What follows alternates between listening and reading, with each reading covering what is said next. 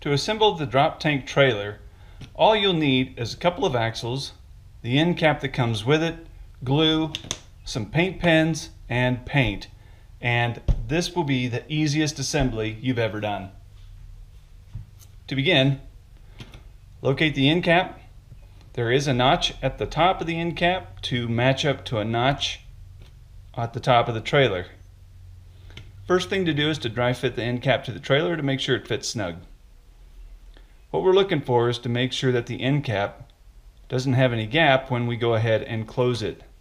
You might need to push against the ribs like I'm doing here, and then push till you hear it snap. If it doesn't snap, that's okay, but it wouldn't be unheard of if it did. Once you're sure that it's going to fit proper, go ahead and put a bead of glue around the inside of the tank. Now, if there happens to be any burrs or uneven surfaces left over from printing and you cannot get the seams to close up proper, you can take a piece of sandpaper or even a small file. You can lightly sand or file around the edge of the tank to remove any burrs or uneven surfaces. That is not the case on this one. So now we'll just take a little bit of glue around the inside.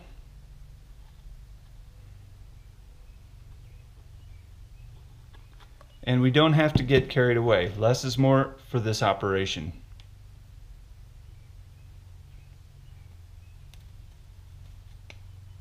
There. I heard it snap, and we're good to go. At this point, we are ready to clean it for prime and paint. To clean the plastic, I'm using rubbing alcohol on a rag. Before you start, it would be a good idea to use a little rubbing alcohol on your fingers just to remove any oils that might be present or contaminants on your fingers so it doesn't transfer to the plastic as you clean.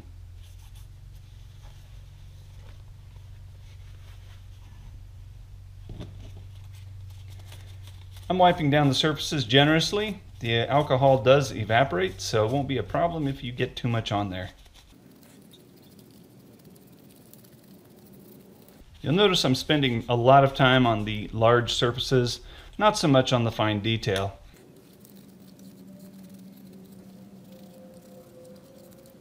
Now we're done.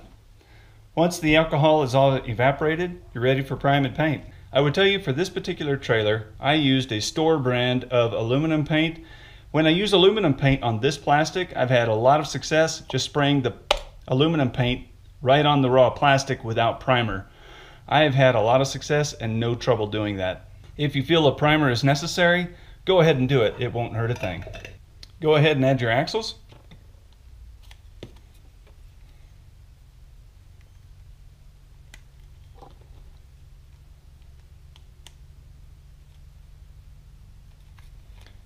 At this point, your trailer is fully assembled. Now we can add extra detail.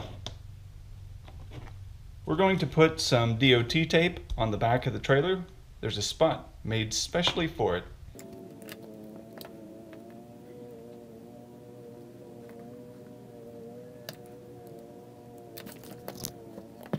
Next, I'm going to use a variety of paint pens to add some other details such as lights, side lights, and even the mud flaps. On the model, there are 3 lights on the very back toward the top of the trailer. There's also tail lights.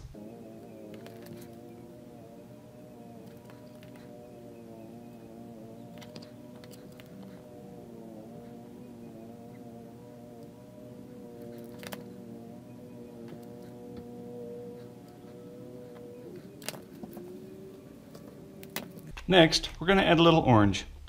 On the trailer, there is this marker on the side.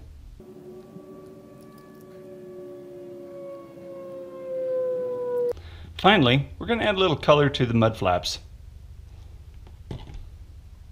Looking at pictures of these trailers online, I found that white was a common color for the mud flaps.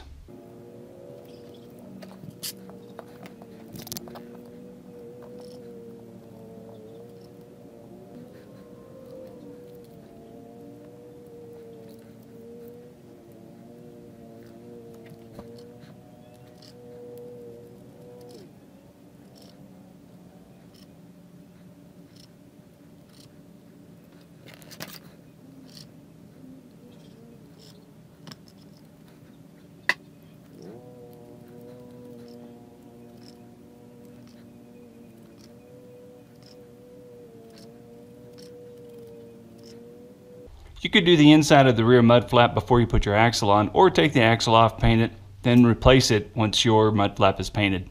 It's entirely up to you. Black covers better than the white, but the white gives it quite a different look. Now you're ready to pull your trailer down the road.